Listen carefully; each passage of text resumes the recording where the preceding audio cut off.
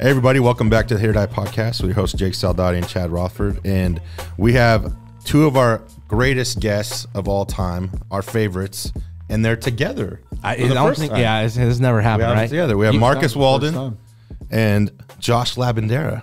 This is going to be, I'm not even going to have to talk to you. Yeah, we don't have to do nothing. We just let the guys that know baseball go.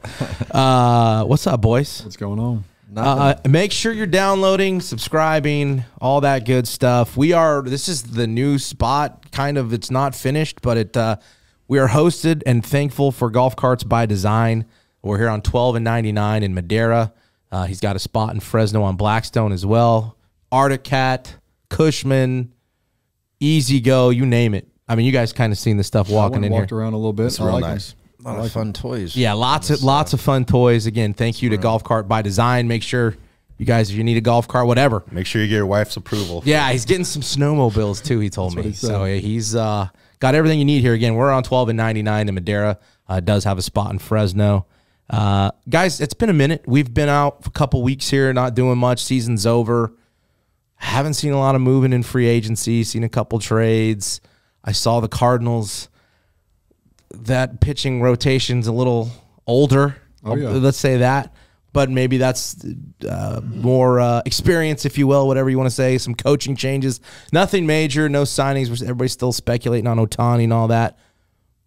But just before we go into some baseball, Labby, how you been, bro? How's life treating you? Hanging out, man. Just kind of getting the fall closed in and boxed out and get my pref list sent in. And, just do some home visits and meet some kids, meet some families, and just kind of tighten up some work from the fall and get geared up to go in the spring again. Meetings in January, and once my feet hit the ground, I'll start rolling again, and it'll be every day. So right now it's a little slower pace. Gives me a chance to work on a little of the short game, putt a little bit, but that all comes to a screeching halt come January. So it's good to have some downtime, kind of not necessarily disconnect from the game, but get away from it for a little bit and then dive right back in. Well, and then I guess same to you, how you been, and then remind me, I want to follow up with that. But what's going on, Marcus? How's life treating you? You're back home? Back home, enjoying the family. I got my 4 kids. I actually just got back from gymnastics with my girls, and I see Labby at the course whenever I'm there, which is 5-6 days a week for me. I've just been playing a lot, man. Easy. I've been playing. Easy. I've been trying to get it out there and just trying to get my handicap down a little bit, trying to play.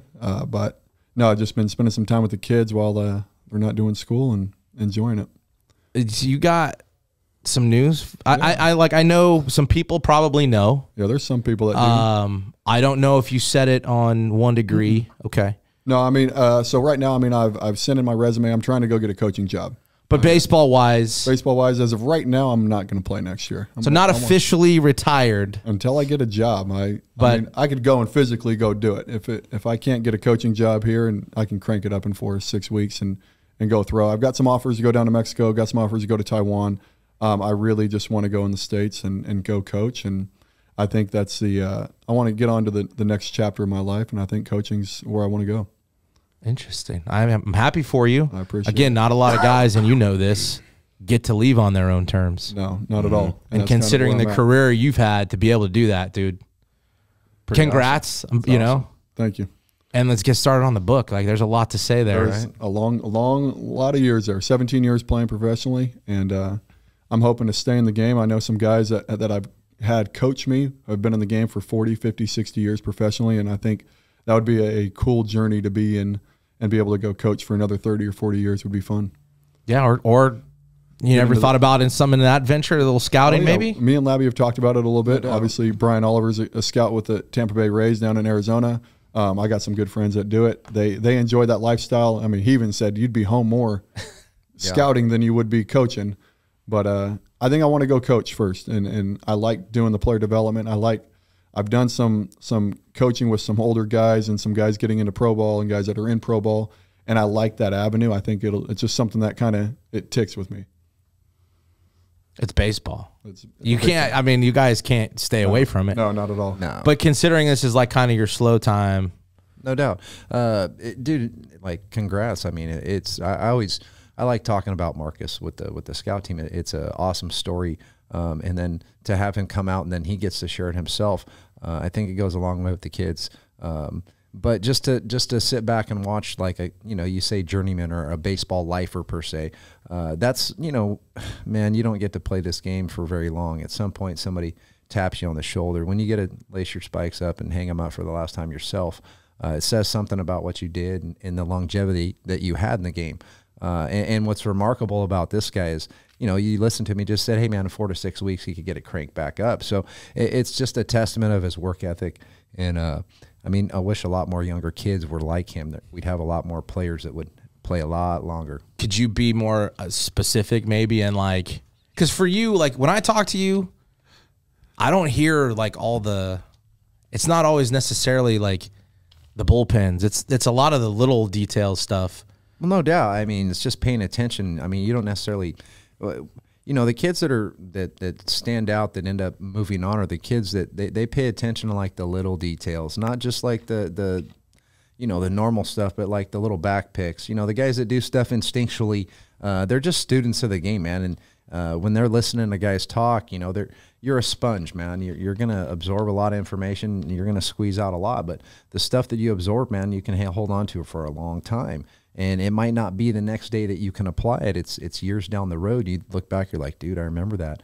I remember that guy talking about that. I remember Marcus Walden at Scout Ball talking about being on the bus or what it was like having to go to independent ball to come back. And just, it goes a long ways having guys with resumes like this and careers to be able to come out and share with the kids and stuff. And like I said, being a baseball lifer, man, there's something to be said about that. Not a lot of guys get to hang around the game, especially call it like a legitimate lifetime career.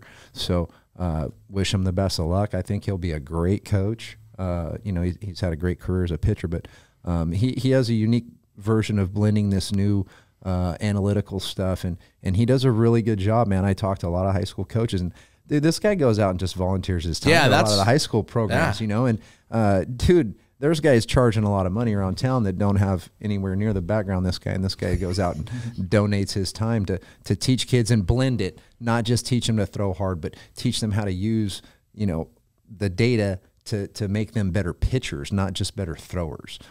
So congrats to Mark. We're going to lose a good ball player, but I think we're going to gain a really, really good young coach on the back end. So good luck to him, and I hope he lands with the organization. Yeah, get a guy sure. like this guy in pro ball. Yeah. So Appreciate it.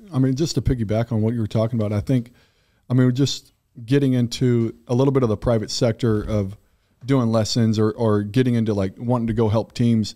A lot of guys are getting into, and I know it's what a lot of people are doing right now, but they want to do the individual lesson. They don't want to learn from, like if all four of us are working in a group, Jake, there's something you could learn from me talking to Labby or Labby talking to Chad, whatever, no matter what it is. And I think that's where I think a lot of the younger guys don't understand that there's so much learning to do outside of your little 45-minute pocket that you're with your private instructor of, if it is a hitting coach, a fielding coach, whatever it is, your speed coach, it doesn't matter. But it's more about how do you apply what they're going to tell somebody else into your own game.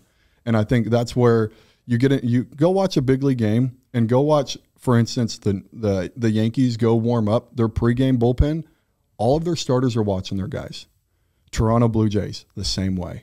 The Red Sox were really good about it. We watched every single bullpen. Our bullpen guys watch their bullpen guys. Our starters watch our starters. And we're just learning and talking amongst ourselves when we're in the dugout. Hey, how do you hold that pitch? What do you do? I talked to Nate Eovaldi a lot. Me and Nate talked a lot about cutters. Me and Nate talked. Rick Porcello showed me so many things when we weren't playing baseball, just sitting there chopping it up, talking, watching the game. And how does that apply 2, 3, 4, 5, 6 years later? And that's what I think a lot of kids right now, they're in their own little fishbowl in their 45-minute lesson. And then once they get out of that, they're in their little practice with their high school group. And right now there's nobody practicing. So they're in their 45-minute bowl and then they're done for the week. Or they do it twice a week or whatever that is, as opposed to learning from a different person, a different side of the game, a different way to look at something. Labby's going to teach two different guys two different things because they're two different ball players. Mm-hmm. But eventually you're going to grow to being 6'3", 220 pounds. What about learning something from an 8th grader to a sophomore in high school and learning the longevity of this game and taking it, listening to it now and taking it to 2027 and going like, I remember that. And so that's kind of something I've seen as now that I'm getting into a little bit more of the private sector of doing some lessons and trying to go and help guys and doing group stuff, going to high schools. Because when I was playing, I worried about me, and it was just me playing and how do I focus on how do I get better? I mean, I was flying to Virginia to go to my buddy's place. I'd go anywhere to go get some help. But we've done a lot of talking of how to get guys better. And I like the group setting of learning as a group of some peers, and amongst your peers, how do you go get better?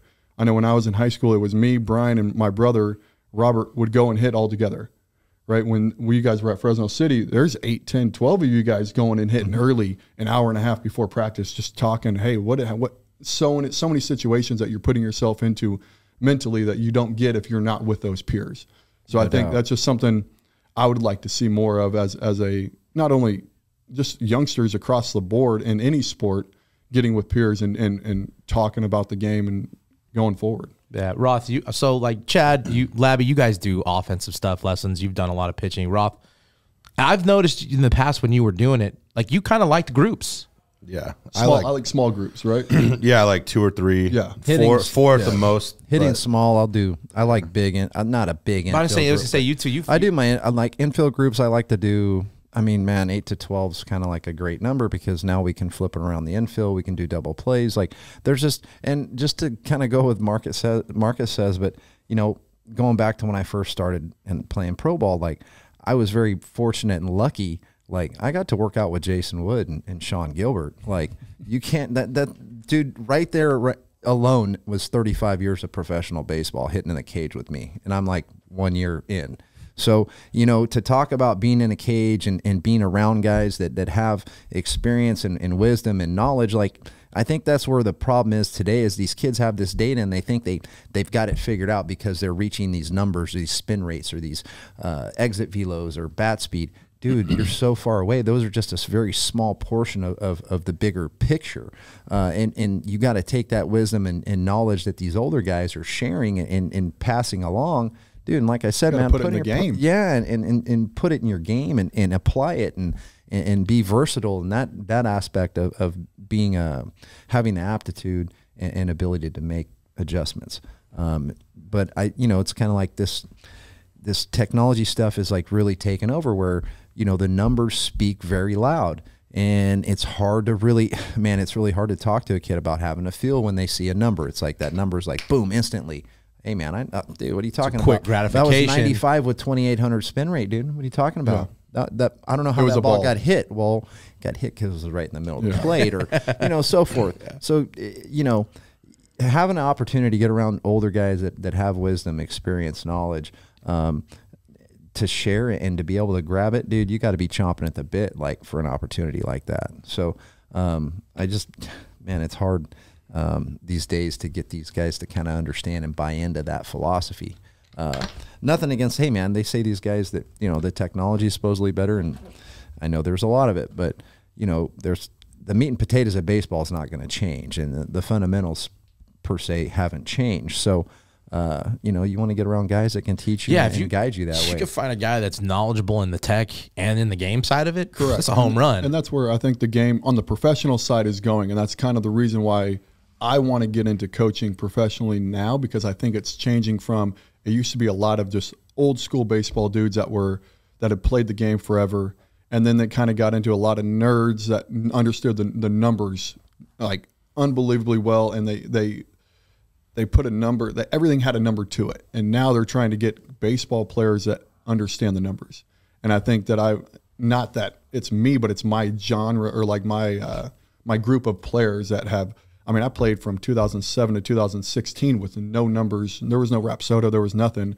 You get a Rapsodo out in 2017. I bought one in 2018. That's what got me to the big leagues. Do I understand? Like, that's how I built my slider to get back to create a strikeout pitch to get to the big leagues? Yeah.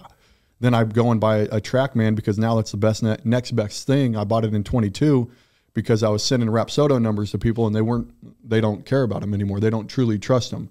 You need TrackMan numbers. You need this. You need that. Okay, I'll go buy a TrackMan. So now I have one. Now it's, all right, now let's go off of these numbers. But you still got to know how to go how do you throw a 0-0 strike? Well, in a game, you don't have it. You don't have it. You don't have that real time info while you're out there. And that's where so that feel, like Labby Chad talks about feel. It's all about feel. But how do you? But now creating it, and that's what the practice. It's a practice tool. Like you're not going to be able to use it in the game. Now, if you're working on, for me, it's creating pitches. Yeah, you look at it, you go, all right, I threw 3 or 4. Which one did you like the best? I like the third one. What happens, and I see it in pro ball all the time, is I throw a slider and then I look right to the outpad. What was that? I'll throw another one. No, let's throw 5, 6, 7 pitches. Let's throw a sequence. Let's throw a batter.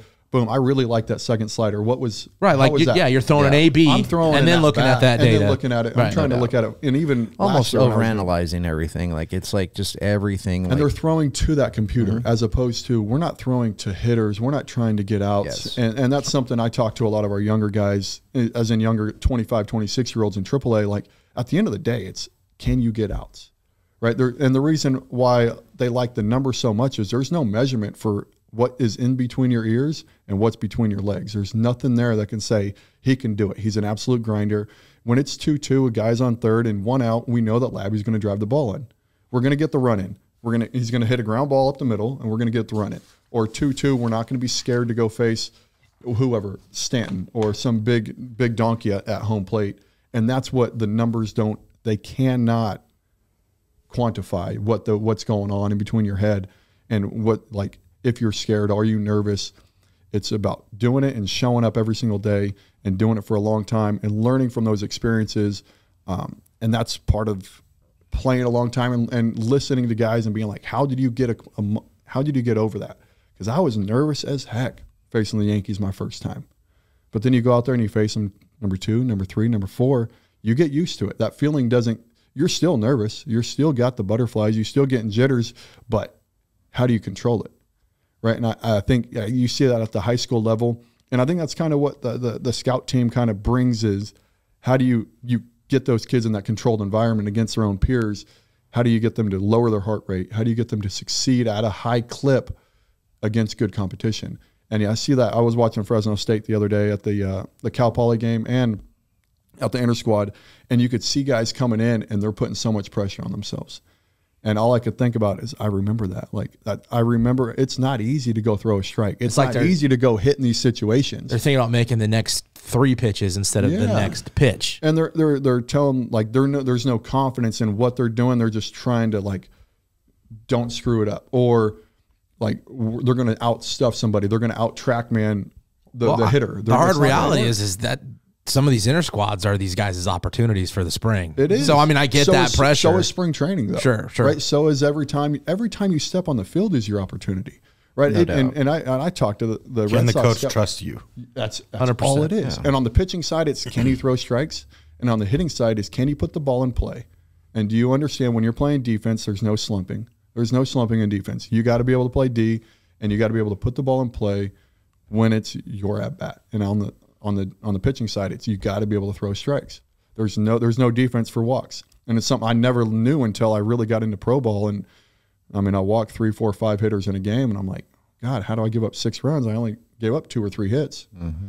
Well, yeah, Billy Hamilton's scoring on pitch number 6. I walk him on 4. Yeah. He's still second, goes to third, and it's 1-0. It's 1-0. Blink and of an 6 eye. pitches in. Yeah. And that was a year that I really figured out, like, God, this guy, if I just make him hit it, he's only on base 1 every 5. He's hitting 200, 220.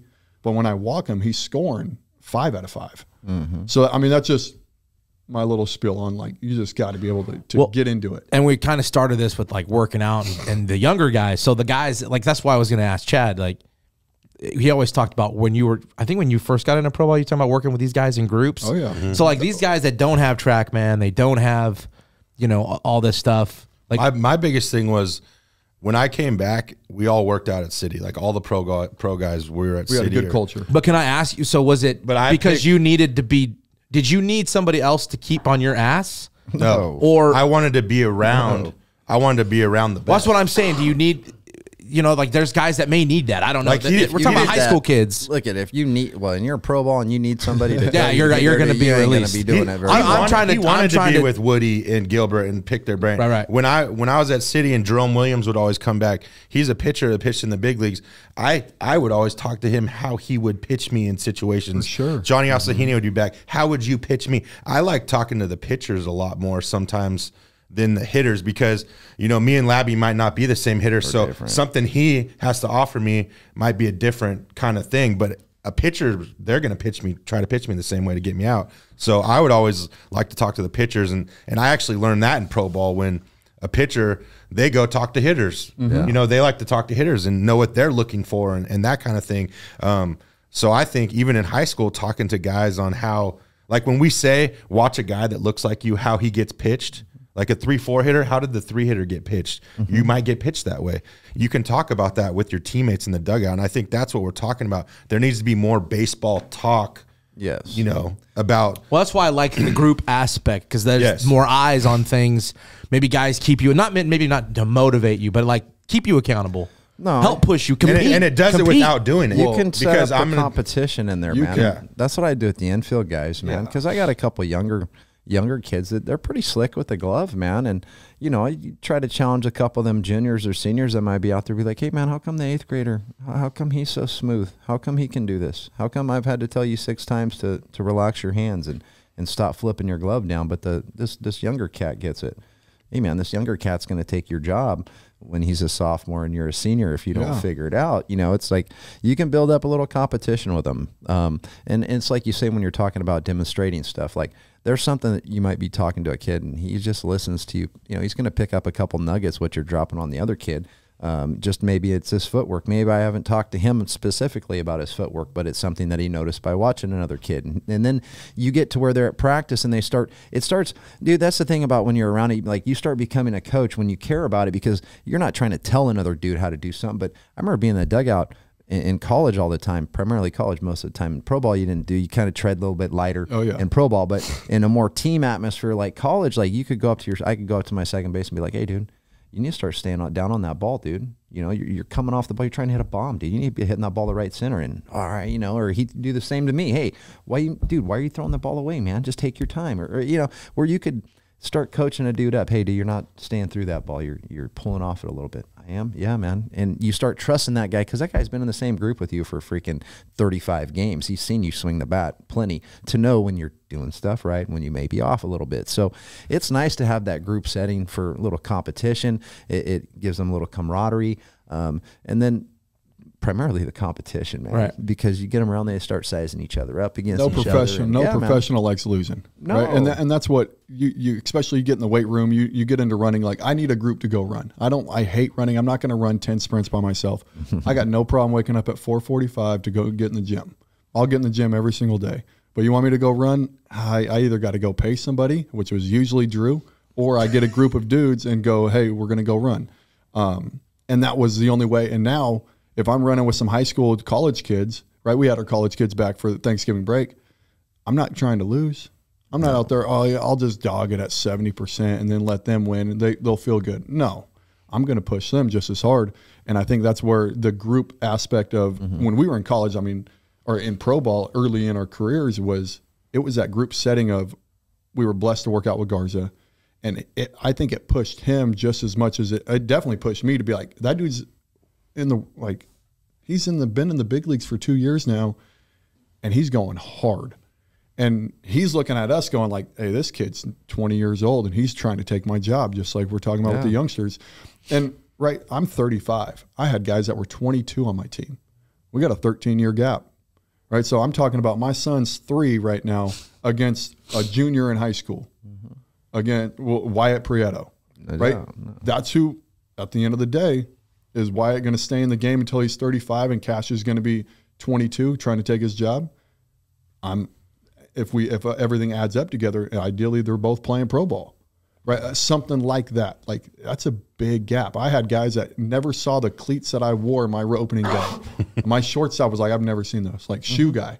And I was like, bro, these are from 07, 08, and I had to wear them. But like that's the age gap, and that's what can push you And if those guys are learning from a guy that's been in there for 15, 16 years or whoever, if it's 2 years of pro experience, that's where you're going to learn and you're going to understand, like, it's a different game. We're all playing 60 feet, 6 inches, 90-foot bases, but at the same time, it is a different, we're playing chess the whole time. It's a different mind game once you get into pro ball and you're playing 162, 140, 144, whatever it is. And it's the same with going to a D1. You're playing 85, 90 games in a year with summer ball, fall ball, you know, your season, right? They're playing a lot of games as opposed to a high school season's 28 games or 30 games, whatever that is, and you get a couple inter squads or some fall ball games. They're playing 35 games in a year competitively. A college guy, Fresno State, they had to be playing a bunch. Fresno City's, I watched 7 or 8 games, and I was out there a whole lot. So, like, all those game repetitions is how you get back to the mental side of the game, and I think that's kind of what's gone from the game. Was this game used to be, when I was growing up, this game's 90% mental.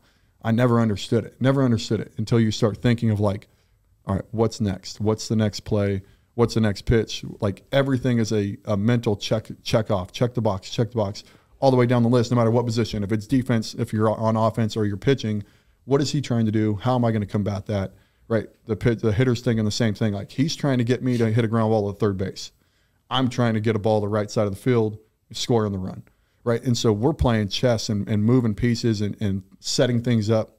As in high school, we usually listen to, on the pitching side, is we just listen, hey, fastball away. Why? Right, and that's where the understanding of why we are doing things a certain way. Mm-hmm. Why do we try to stay inside the ball? Because when you need it, nobody just goes, hey, just hit a hard ground ball at shortstop. It works all the time. Well, because that swing usually that swing usually works. You stay inside the baseball, you're going to be pretty good. Yeah, you stay inside the ball. Yeah, yeah, you're it gives you more. You just have more chance at success. To stay on and playing. I watched 2 of the best players in the game, and that's all they worked on. And you got the whole field. JD and Mookie. That's all they did in BP. Stay inside the ball. Stay inside the ball. Hit the bullpen in right center in Fenway. And I mean, they were pretty good. They're still playing, making a lot of money. You mean you don't have to play up as a 10-year-old to be ready? Yeah, if you get on the big field at 10, you'll be better. 10, you could. Well, some of these these things we're talking about, like, do you think accidentally, like, this travel ball stuff? And again, like, it's not bad. Like, there's a lot of good travel, but I'm just saying there are some. But what I'm saying is on accident. Do you think because there's so many games being played, that's 100%. Why they practice less, because we can't be hurt for the game? So did you guys see basketball coach? Did you see like Gino, we don't practice? Gino Uriema. Yeah. Coach was just talking about. He's talking about how come the European players are ahead of the American players. It was practicing. They practice 5 days a week and play 1. The American guys play 5 days and practice 1. So what does the Latin guys do? The Latin guys practice. They like practice like they you have no idea. Yeah. Like that's what they do all day. They don't have gym or PE or calculus to go to. They're going also to the not field. Playing games. Like they're literally just practicing, and then they're doing like live ABs, just like whacking balls and pitching, like facing dudes. Like they get after it, and it's all day long, man, from the sun up till the sundown. Well, seems to work for them. Yeah, but they're getting these things over there. These cell phones are starting to. Like, starting to come into the game. Trotsky talks about that a lot because Nate will spend a lot of time in the Dominican, and that's one of the first things he said. He says, you know, the development over there used to be like super, like they were way further ahead. He said, but since the cell phone started showing up, they've noticed like a kind of a decline. But I mean, just like a normal, dude, just go to. I was at the North football game last week. I don't even know if any of the kids watch the game anymore. It's like they're just on their phones. And that's the title game. That was necks are down. It's like, you know, I don't get it. But anyways, that's a whole other topic. Kind of saying that too. I saw this on Twitter. Just get your thoughts. And it was JC. I don't know who this person is, but their tweet was unpopular opinion probably, but baseball showcases for kids who've never played a varsity high school game is a complete waste of time and money. No, not necessarily. A showcase for a kid that hasn't played varsity? I had a kid not play a game in varsity, have a pretty good sized scholarship to a pretty good sized school, right? And he hadn't played varsity. And I've seen that too. Yet. Yeah. And I'm not knocking it, but it's like, but not all showcases are created equal. No, not at all. Right? No. So it's understanding then. It's knowing which ones there's certain. But how do people find this out? They can't. I don't know because I wasn't a part of it, and I never. They don't. I was before all of it. Most of these guys get referred by other. It's like a dad sit around. They'll run into a dad they might have played little league ball against, and they're like, "Hey, what are you doing with young junior next year? Oh, he's going to play for such and such. Oh," and all of a sudden they inquire about it and they join. A lot of these people go into it blind. They see the shirts and they see the tweets, but they don't really know they don't know what goes on behind the scenes per se. Like, a lot of the programs get painted. It's really, you're going to get a scholarship and you're playing on these elite teams and this elite development, but you're really paying for just the shirt and the hat and the glamour to wear around town. I don't know. I'm sure you guys have noticed it, but man, 10 years ago, like when I first started scouting, I used to see a lot of high school hats programs they played for. Now, I don't see a high school hat. And very few and far between do you see kids wearing their high school hats. I see tons of travel ball hats everywhere. And it's like, I constantly it gets old. I have to ask a kid at a camp, hey, what high school do you go to? And they're like, well, I'll mess with them. I'll say, hey, what high school is that? Yeah. And they're like, well, it's not a high school. It's a travel team. I'm like, oh, no kidding. Well, where's your home field? And they're just like, well, we don't have a home field. And I'm like, okay, so if I was going to go watch you next spring, where am I going to watch you? Oh, at my high school. Okay, well, why aren't you proud of wearing where your high school is? Like, that's where I'm going to come see you. That's where your They don't know what high school to go to. No, man. Transfer. How many times you watch that big league game? How many times they announce this guy played for the Canes travel team or this guy Never. played for never. They don't announce that, man. They'll talk about, hey, this guy went to Middleton High School. You know who went there? So and so went there. Another famous guy. Pro boxer went there. They talk about the high school they went to and the history of the high school. Not if they bring it up at all. Yeah. And the other thing is, like, what have we done with rings? Like, we've deglorified a ring.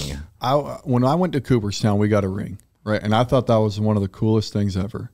But that was because, it was $5,000 in 2001 to go to Cooperstown. But you also have to, you got to earn your way to get there, right? That's a big. You got to win other tournaments, right? Big tournament. You got to qualify, right? It was something like that. I don't even know how we did. I was 12, but I knew that we went and we got a ring, and I was like, that was cool. And then I don't pay attention to travel ball for a long time, for 8 years, my first 8 years of pro ball. And then but every tournament's now getting a ring. And not just first place either. No. And that's what, I never understood it, but that's what, I remember that was the very first ring that I ever got was in Cooperstown. And I was like, it's one of the biggest tournaments on planet Earth. There was 96 teams. When you're a kid, yeah. And you're right. And you're there for a week and it's a whole ordeal.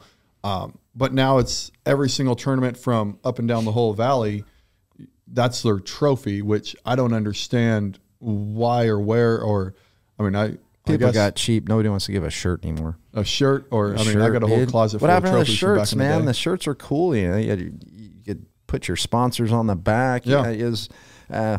Whatever. I just feel like we've deglorified it to where, what do these kids play for in high school? They're like, it's just a Valley Championship ring. I got a box full of rings at home. Yeah. Or I played for a PG ring. What's a PG ring in the summer, dude? That's a 55 cents in whatever the company is that sells them. I guess the difference is the high school part of that, we all chased the Valley Championship ring. I know I did. I don't even know if I've ever seen one because Central, we didn't get that. No. You know what I mean? And that's just, I don't even know what they look like. It mattered growing. I do. It mattered growing up. It was huge growing up. I remember football. That was our baseball program in high school wasn't as, let's just say our football program, we had an awesome football coach when I went to high school at Wenatchee, Mike Anderson. It was always, and I always tell people this, I didn't get to the big leagues because I played baseball. I got to the big leagues because I played high school football for this guy. It was about the big picture. Who cares about the UIL?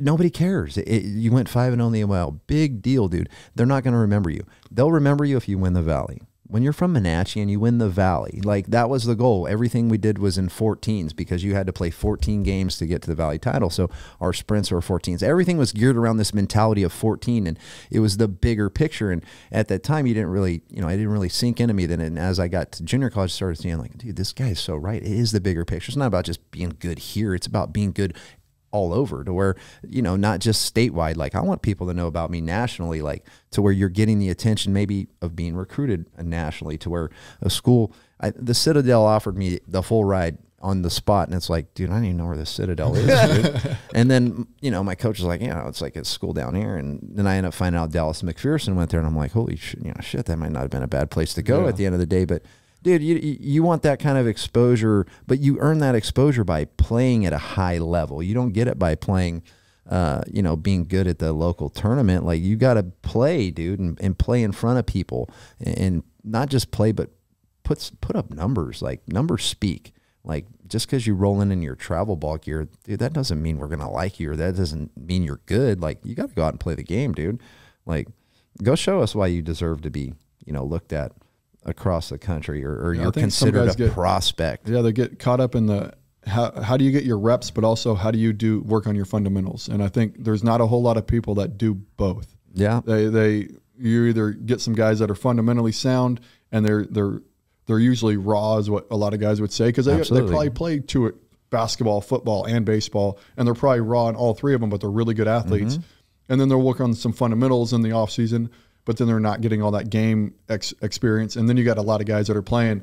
I've heard of people playing 100, 120 games in a season at 12, 13, 14 years old, and I'm going, golly, that's a lot of games. I didn't even play that. They don't do the numbers on that. What is the success rate of a kid that plays 120 games as a 10-year-old that gets to the big leagues? Like, where are the numbers on that? They don't want to show you those numbers, because then somebody's going to lose money, because that's a lot of tournaments that now they're going to lose because people aren't going to do that. It's sad to say, but at the end of the day, the whole travel ball deal, it boils down to money, man. It's everything disgustingly money. And I always go back to it, and you guys are probably laughing, but the travel ball scene, like, okay, we talk about all the time when we're watching a game, how come baseball's so bad? Why is baseball bad? Why? Well, I don't like saying this, but look at some of the dudes that are coaching some of these younger teams. I go watch these teams at these tournaments that my son participates in, and I watch a lot of my buddies' kids play as well, and like the slop, the lack of hustle, just the lack of coaching, the lack of doing the right things. Like, yes, the discipline, the respect for the game. Like, nobody teaches the respect for the game anymore. The big like, one. I think I was blessed. It's unbelievable. Middle school, I had two coaches that, I think the reason I became the person I am baseball-wise is because of who coached me. I had a very good 11 and 12-year-old coach. He was a police officer. Dedication, respect. Like, dude was about it. And middle school, I had Coach Gamini, who played at Fresno State, coached at Fresno City, and Mike Ross, who had 8 years of professional experience. Yep. Those were my middle school coaches. Yep. And then I walked into Pat Ware, who was a great coach at Central, and then walked into Fresno City, and then played pro ball from then on. But like, every single one of those guys, if they wanted to, they could still be coaching at a high level today. And I think that's what really, I was blessed with that, right? And I think a lot of guys they don't understand that just having guys that understand the game as your coach is a big part of it. But then having dedication, having some respect of the game, understanding the ins and outs of the small stuff is a big part of growing up. But it's not only growing up as a baseball player, but literally as a man, just growing up and understanding, like, you can't just show up 15 minutes late and think you're just going to walk onto the field and it's going to be okay. And it's, Let me ask you guys this. How many times do you guys wear tube socks? Never. Okay, that I'm not lying to you. That is like my biggest pet peeve with the baseball players. I didn't start. And they got their pants like up like 6 inches so you can see the whole white tube sock. And it's like, I scratch my head. I'm like, how hard is it to have, mostly you can have a solid color anymore. You don't have to wear stirrups anymore. We had to wear stirrups at Fresno State, so you had to always wear that way. But now it's like I go out and I'm like, dude, are you wearing tube socks? Or if the pitcher have baggy, are those ankle socks? Like, what are you wearing? Like, would you wear tube socks with a suit if you had to go and you're a banker? No, man, you get laughed out of your freaking office, dude. Somebody probably throw a pair of socks on your desk and be like, hey, dude, let's clean it up a little bit tomorrow, dress up. Like, they don't give a shit. No. And it's hard to do because then you're, oh my goodness, there's, I don't even want to get into it, but you might hurt somebody's feelings because you making them wear a color sock. Like, just take some pride. Like, put on a belt. Would you ever wear a uniform without a belt? Never. God, dude, how you forget your belt? I coached with a cup my first 4 years because I was so used to wearing a cup. Yeah, I forgot a belt. I forgot a belt. I think it was for freshman or JV. I did JV. I did too. Forget my weird belt. Not wearing one. Dude, I did. Like, now these kids don't wear cups. They don't wear it. No, yeah, it's crazy. Like the ball that's never going to take a bad hop. Fields are good. I try to hit them hard at them when we do the infield stuff. Oh, you're not wearing a cup? All right, here we Here it comes. Yeah, I hope you got good hands, bud. Good you weren't feet. born in the Dominican and grew up with that one. You're gonna need one. Yeah, no, I forgot a belt. I would tell my coach like, hey, it's game day too. The socks thing kills me, dude. And he's like, I'm gonna go get it. So I went back and got it. He's like, now you're late, and I didn't start. So okay, I got a funny story about my kid, right? So I'm like coaching this team last year, and dude, it's so frustrating.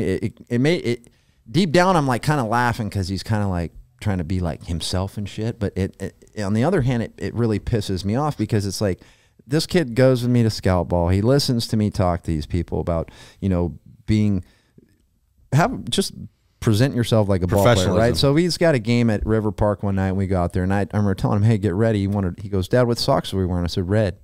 Oh, I can hear him grumbling, right? So, man, I wasn't even paying attention, dude. We get out to River Park, and I'm starting to throw these little dudes wiffle balls, and he's up there to hit, and he lifts his leg up, and I'm like, I'd like just stop. I'm like, are those freaking In-N-Out Burger socks? Dude, my kid's got on these In-N-Out. I see palm trees and shit, and I'm just like, I flip out, and I'm like, dude, are you shitting me? How are you gonna do this? This is like the most embarrassing thing right here. Like, I'm a scout, dude. You're wearing your freaking In-N-Out Burger socks. Like, my God. So I just don't. It's this era that we're in. It's like the slides everywhere, dude. Yeah. What happens if it's wet and it's raining? Do you want to walk around with wet socks all day? Hey, man. Well, I mean, from Little League, until I got a metal cleat, I just wore my cleats in Little League to the field. Like all these Little Leaguers, they wear Crocs and stuff, and then they change in their cleats. They got slides. You're wearing molded. Showing up to the park with your cleats on. Just show up with your cleats on. Like, that just bothers me a little bit, too, and it's it's weird. Sorry, I'm over my pet peeve. Nah, it's uniform, but it just goes along with, like, if you go back and if you teach these kids at a young age, man, like, hey, this is like, we used to have we were in college and Coach Bennett ran us through a uniform talk. That was part of. There's a lot of colleges that do it. Yeah, man, and how you wear your uniform and why you wear your uniform a certain way. Like, they're, just for the strike zone per se, pants up, pants down. Hey, man, you might have some low pitches called on you if he doesn't see where your pants are. Hey, whether that's true or not, so be it. But dude, just be presentable. Like, wear the uniform. Like, be proud of where you're from. Be proud of where you're you don't want to. If you're wearing your high school's uni, you don't want to look like a piece of trash. You're representing that team, man. The program, like. Yeah, it's like everybody around here. They're so pumped up about going to a certain high school, and then all of a sudden, I see them around town. They're not even wearing their high school gear. Like, dude, you're so proud of this school, but you don't even want to wear the gear. Like, are you not? I mean, do you not care? Is it not important to you? I don't know. It's the kind of stuff that just, and a guy like me, like, dude, a guy that if I'm there to watch, I promise you, dude, if a kid shows up that I'm watching scout and I see he's wearing tube socks, I'm out, dude. I'm out. How many of them? OUT. Bye-bye. We haven't had a bunch of scouts on here. Okay, I don't even think you might be the only one. How much of you guys see the similar things? Honestly, when you talking guys, and you have to, obviously you're not going to when you're names, talking about like the player, yeah, sure. Like, let's just say that the older baseball guys, they recognize, like, the little things that I'm saying, it matters to the older baseball guys. The newer dudes that have come on the scene that are kind of fresh, like, they're happy to be scouts. They don't think about that because they've never been around. Like, they also need somebody to come look at the guys you're saying they write up. Yeah, the true respect part of the game and the history of it. These kids don't know the history of the game either. It's pathetic, man. I'll throw names out of guys that played 5-6 years ago, and they're like looking at me like, who's that? And I'm like, oh my God, that wasn't even that long ago. Everybody's a little bit different, but there's certain things that, man, like wearing a uniform, dude, it's not hard. You don't have to have talent to wear your uniform the right way. Or, you want to wear your pants down, so be it, dude. But wear some socks in case you slide and your pant leg comes up. You're not wearing ankle socks. It's kind of maybe be a turnoff. Unfortunately, it is at times. You're really going to have to be a hell of a player for me to get over tube socks, dude. Like, you just are. I don't think I can't remember seeing that, but. Oh, just pay attention, tube man. socks. Start what are you paying talking attention about, when you go out and watch. Everybody we'd have guys wear ankle socks, but like just straight tube socks. I don't remember. We would see the belt thing all the time. It's the white crew socks. It's not. Yes. It's not like long tube socks. It's just the white socks that go to the calf. Sanitary supposed to be smooth. Yeah. Well, these guys got these. The ankle part's smooth, but then up the leg is like these ridges, and I'm looking at them. Like, what are you wearing, man? I mean, can you not laugh a kid out of practice anymore because of that? I mean, you might. That's HR. I'm sure Zavorik, when I was in high school, would have just laughed us out of practice and told us to go home. Yeah, I could see that. Or we'd be running or something. Just have a practice pair of socks that you don't wash until the end of the week, and then you have game socks. Yeah, like that's what I had. Go buy a couple pairs and work that washing machine a little bit. You know, learn how to do some laundry. Some responsibility. You know, we talk about the Hall of Fame from time to time. I don't know if you guys have seen the ballot out yet for 24. There's some dudes, new guys. Adrian Beltre, Joe Mauer, Chase Utley are some of the guys that some notable newcomers. First candidates to join the ballot. Yeah, so let's see. Here we go. Todd Helton, Billy Wagner, Andrew Jones are trending towards Cooperstown, they're saying this year. You guys see some of the names on the list. Let's see here. Helton, Wagner, Jones among the top. Let's see. I'm trying to get the percentages here. Helton fell just shy last year. 72%, needing 75. I would say he's probably a lock this year. But you got, like, Adrian Beltre's numbers are interesting. Gary Sheffield's another one who's in. I think he's the only one in his final year on the ballot. But he's a 500 home run guy. What do you guys think on this stuff? Like, I've never had all you in here to talk about it. And there's some guys on this list that aren't going to get in that I should probably get in. There's always a guy. Like, I've never really looked at the list when they come out. I mean, there's guys that I look at on there that are kind of like slam dunks, I would think, you know, like Joe Mauer. Or, should anybody turn in a ballot with 0 votes on it? No. Because that's happened, right? That guy should get punched in the face. Like, and that's the other thing. In all reality. Not all of them are revealed. Like, you don't know who all these ballots belong to. I don't believe you do. I feel like if you turn in nobody, you should just not. You should not vote ever again. You don't get to vote. No, you should put. They need to put their names on it. I want to know the guy that didn't vote for Jeter for the first ballot. I want to know, dude. He should. Well, Griffey wasn't 100% either. Like, same thing. Like, put those guys on there if they have enough, you know, confidence in not checking the box, then have enough confidence in putting your name by your no check. Or explain it. Yeah, explain tell me why Derek Jeter's not a first ballot Hall of Famer. Come on. Unanimous. Knock yourself out here. Yeah, unanimous. Like, come on. So it's interesting. You know, you look at the guys who had bad relationships with the media that's on the list. You know, that's going to play a big part of it. Yeah. Who might have tested, who might have had some steroid allegations next to their name. Like, those are all going to play, you know, a big. How do you feel about that stuff personally? For me? Yeah. Man, there are so many guys doing it. Like, why are you going to hold one guy out that I don't know. It's a little mixed with me just because when there was no testing that could solidify that this guy really took it, then how are you going to clump him in this category? Right. And he's in the steroid era? Well, yeah, he might have been suspended. If you weren't suspended, then what was like? I understand it. Was it like, to me, morally right? No, it wasn't morally right. But at the same time, like, there's rules against it now. I mean, I've been tested 17 years, probably 5 tests a year, roughly. That's a lot. Yeah. 85 tests, 75 tests, something like that, right? Like, we get tested all the time. We're open to them, even in the off season, right? But now that's what the rules are, right? And it's the same thing. Like, Adderall pills have changed the testing situation. Mm-hmm. Ritalin pills, like, you know, any of those, that's all changed. Shit, energy drinks. Energy drinks that have shit in it you can't take anymore. I mean, right, and that's, I mean, I'm very cautious of what I put in my body because of that. And like, a lot of the stuff is NSF certified, which I don't necessarily is like, oh man, that's the best stuff, but it's just, it's going to claim that it won't make you test positive. And at the end of the day, if you're a professional athlete, or for this instance, a professional baseball player, you got to understand what you're doing, right? But that's where, in my opinion, early 2000s, late 90s, like, guys were doing different things in the 60s. I got coaches from way back when saying, like, what kind of anti-inflammatory pills they were taking, like horse pills and stuff. Like, that's what helped them not get Tommy John surgery. And so it's like, at every level, everybody's, you know, seeing where that line is. Well, for how many years were guys putting shit on a baseball? A long time. I did doing it since the. I did. I won't. But I'm just saying, like, you know. But now that the rule is that you can't put it on there, I don't put it on there, right? But if the rule was, hey, As long as you don't make it obvious that you're putting pine tar on your fingers or whatever, then perfect. I'm gonna Find get a to way. the line. Well, I'm saying, I'm gonna what are the line odds that and a pitcher from 25 years ago is in the Hall of Fame?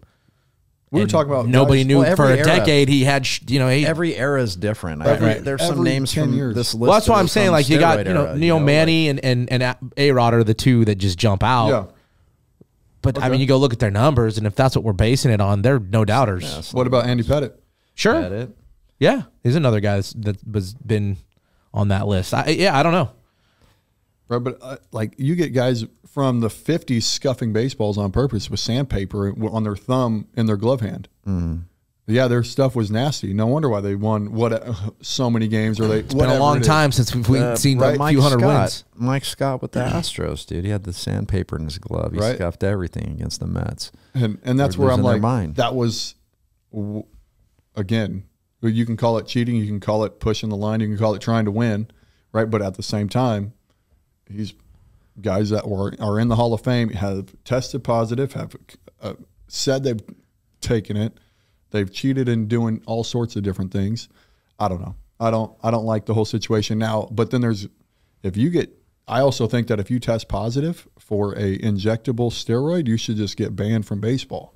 Guess what? Guys won't do it because you're seeing guys that are on their way out. Or do I think if I took steroids right now, I could throw 98 again? Yeah, I honestly do. I was 91 to 94 my last game of the year, into September. At 35 years old, if I wanted to take something, I think I could. Would I? Absolutely not. But that's just the rules are the rules. I'm not even going to flirt with that line. But could I go and if I have one really good year, I can go to arbitration and make $1.5 million, $2 million. Some guys are one good year away from signing a 4-year deal for whatever, $80 million. That's the gamble, right? And the risk is 80-game suspension. The rewards. There's guys that were MVPs of the All-Star game signing for $80 million the next year that tested positive that same year, right? So that's the risk reward. The reward's quite big in this game right now, right? If the risk is you don't get to play, right? If Tatis's contract got banged for $350 million. I mean, could you imagine? Right? Just done? You're out? Yeah. Hey, you're out. You're either your contract's null and void. You're going to go play minimum for 3 years, and you're going to have to do it all over again at 22, 23, Do they get whatever. paid for getting popped? I don't think they do. No. After that 80 games, it is. Yeah. Right? But if you're saying, I mean, whatever, any of those guys, if you're saying your contract's null and void, you don't get paid for 80 games or 162, and now you're going to go play at minimum at still good money, $795 or whatever minimum is now. It's crazy. But now that's your risk is a whole lot higher. Yeah. Right. I understand he was trying to get back to the game. He could say it was for his hair. I don't care what it is. But he was trying to get back onto the team and win a World Series. The risk was there. The reward was trying to go win a World Series. The risk was 80-game suspension on a $3.5 million deal for this year, knowing that he's going to make 25 in a couple years down the road. Yeah. And his contract signed. Right. And that's where, there's a lot of guys in the game right now that have tested positive that people don't think about, that people don't even talk about. A lot of guys in the game, and they're signing multi-year deals. There's a couple that are free agents coming up, right? But that's where are they going to, they're not going for the Hall of Fame, but they're still playing the game. They're still at the end of the day taking my job. Yeah. So do you vote? Would you vote for an A-Rod? I would vote for A-Rod. He's got 600 plus home runs. I wrote for him at the very last one. Yeah. Last I'm cool one. with that. I mean, let him sweat it out. Let him sweat it out. Like, hey, man. So Gary Sheffield's another one. No, look at how he handled that. That guy didn't come out and say it. There was so much denial going on. Right. It was. Why are we going to reward this dude and put him in right away? No, let him sweat his ass out. Make him think he's not going to get in, dude. It's the same with Pettitte. The same thing too. It's funny how once the guys admit to it, all of a sudden we just it's okay. We'll let him in now. Well, what? I don't know, man. Guys that were friendly to the media. Every era, which are great people. Every era is different. Every should era it be of treated baseball. as such During that era?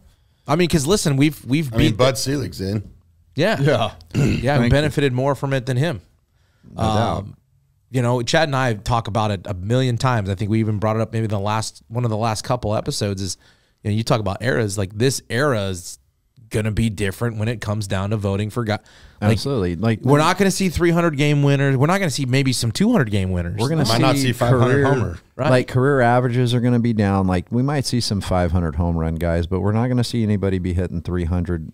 I just saw that. And Josh so when Hamilton batted 340 something in 2010. That's the highest since then. Which one? It was like 365 or something. Yeah, 360 whatever it was. But for a full year, and that's crazy. That's I saw something on Tony Gwynn the other day.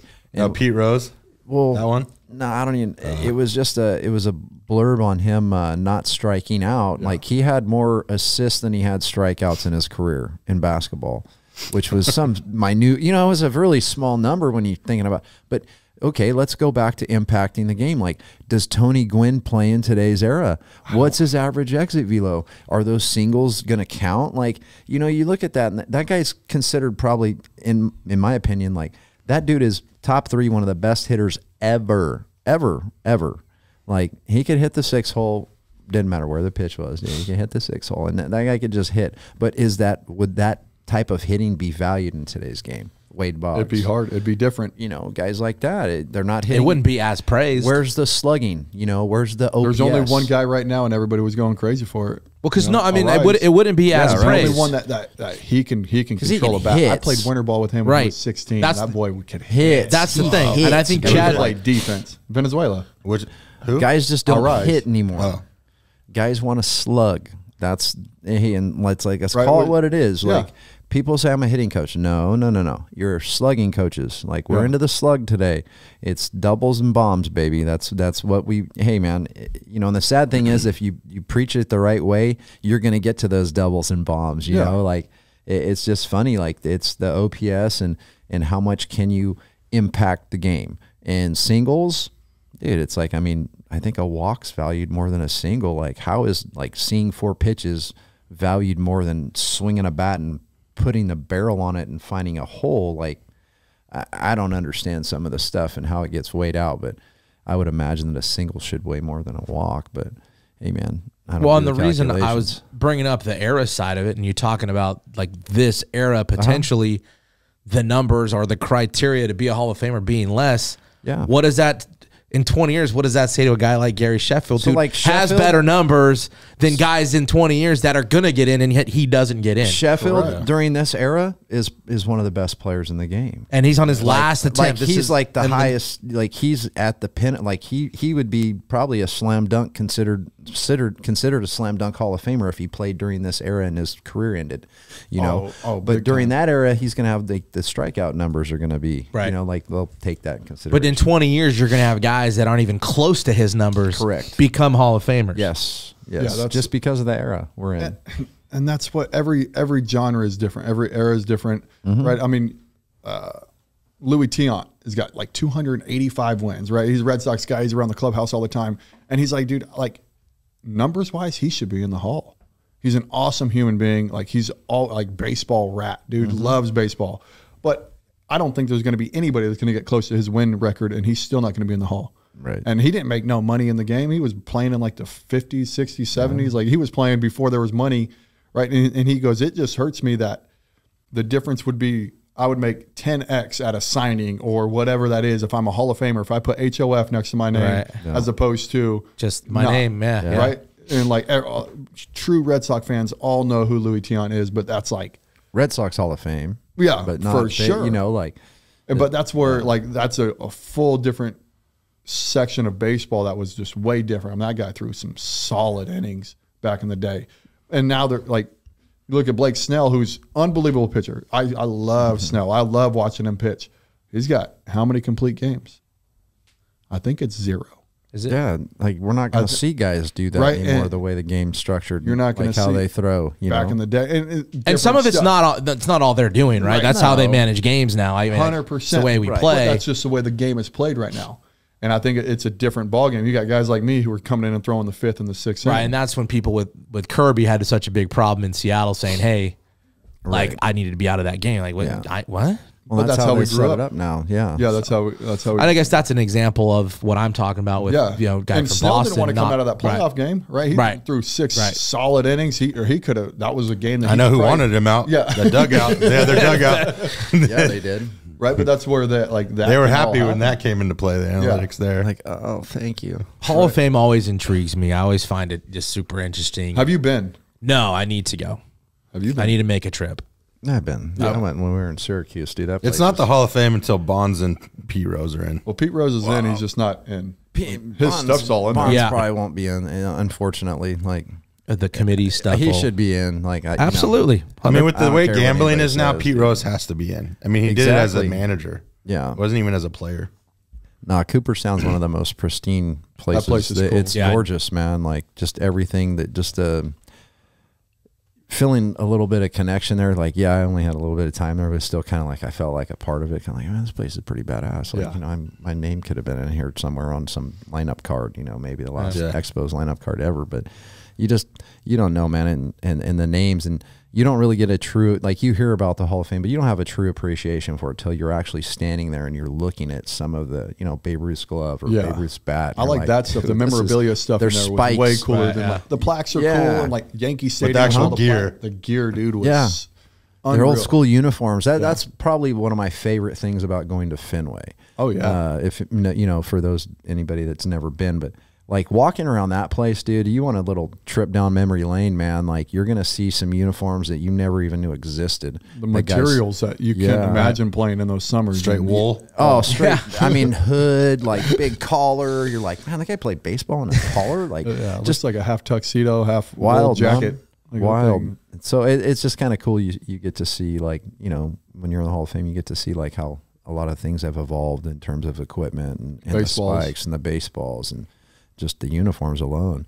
I mean, we're gonna be like these foreign leagues before long. They're gonna have, you know, commercials all over their pants and jerseys. You know, so it's already started for money. They were trying, and for money. It makes the players a lot of money, is what they're saying. And that's what we've started with. Go to. Yeah, and they started with everybody's got a sponsor on their sleeve this year. And I noticed it's on the side that faces the pitcher. All the time. Oh, absolutely. And I was like, what about those switch hitters? They put them on both?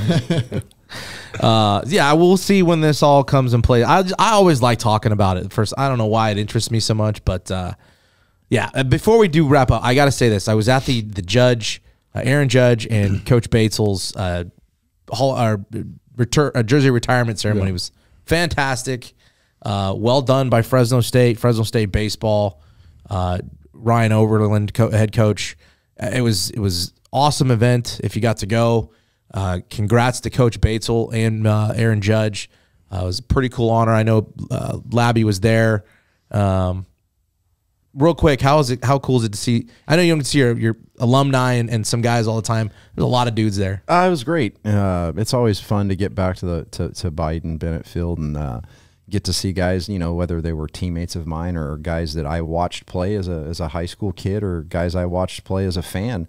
It's always good to see those guys come back, the camaraderie. You just kind of tend to pick up where you left off, you know, essentially, which, you know, it's pretty normal for, you know, a baseball guy. You kind of get it, you know. Right. You might not have seen somebody for a long time. You just kind of pick up where you left off. So it's always fun to get back and then, you know, to honor Judge and Coach Batesell for their accomplishments, not only at Fresno State, for Bates at Fresno State, but for Aaron and what he's done in the big leagues and with his careers. It's always awesome, man. And to have their names permanently, you know, etched up at on the press box and on the fence, or you know, it's just a testament to the history of that program, not just what those guys did, but the guys that kind of laid a foundation of putting that place on the map back in the day, the stadium being built, having the facility they did. And then Coach Batesell coming in and taking over and winning the consecutive titles, winning the national championship. It's rightfully so. Like, it was very much deserved in my opinion, and we're super excited to see it. It was an awesome day. I know Bates was pretty thrilled to be back, and Aaron looked like he was enjoying himself, seeing some 100%. Of his teammates. And I thought that they did a good job with it, and you know, hopefully we can get that stadium cleaned up a little bit now. It's coming along. It's coming along.